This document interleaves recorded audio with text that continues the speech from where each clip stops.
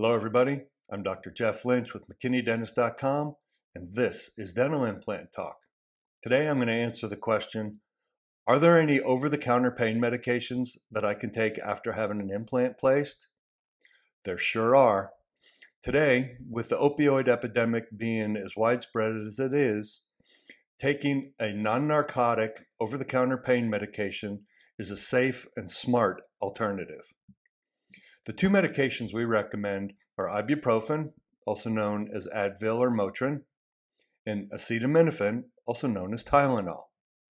The dosage for each of these, ibuprofen is 600 milligrams or 3 200 milligram tablets, and for the Tylenol is 500 milligrams or 1 extra strength tablet.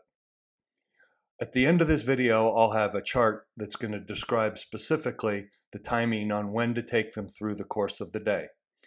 But what we're going to be doing is alternating or leapfrogging them. You're going to be taking the ibuprofen at a certain time. 3 hours later, you're going to take the Tylenol.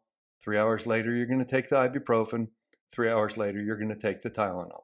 So we're going to leapfrog these where one of them is always going to be working at full capacity as the other one is wearing off. Right before you go to sleep or around midnight, we're going to take both of them at the same time to get you through the evening. Again, at the end, my chart will explain and show you specifically what we're talking about. I hope this helps with regard to being able to take over-the-counter pain medication after implant or really any dental procedure. Thanks for listening. Look forward to seeing you at MckinneyDentist.com.